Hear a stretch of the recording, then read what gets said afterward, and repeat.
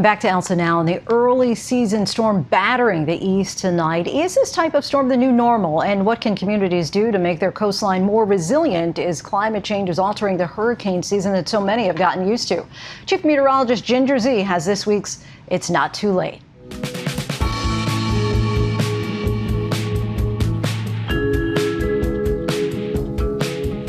Hi, I'm Ginger Zee, and it's not too late.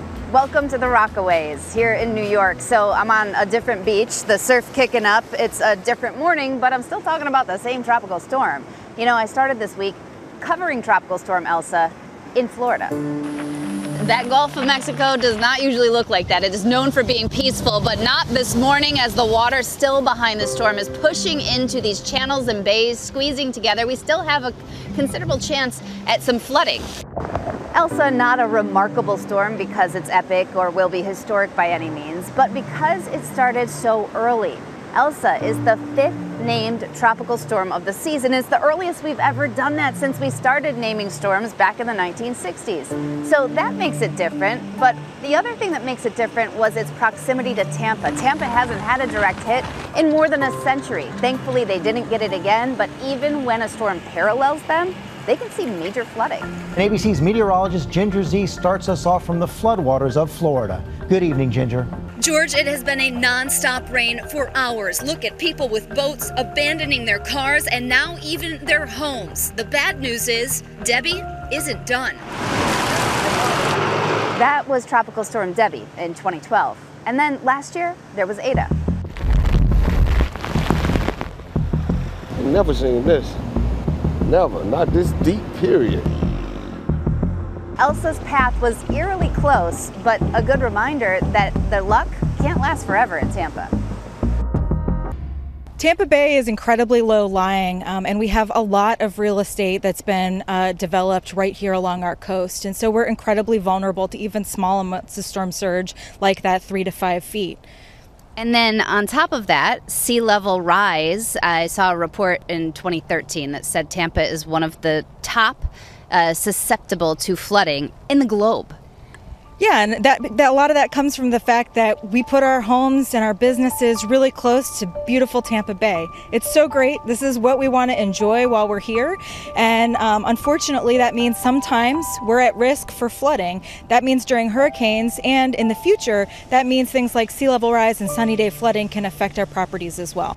While I was in Florida, I talked with Maya Burke. She is the assistant director of the Tampa Bay Estuary Program. See, they're a group that are planting habitats along the Tampa coast to help protect everybody from storms when they happen. There are things that we can do in this area that can help protect our community from future sea level change. One of the things that we believe in here in Tampa Bay is that green infrastructure is a really important tool. So it's not just about pipes and pumps and getting the water out as fast as we can, but we want to plant habitats that can protect the coast from wave action and things like that.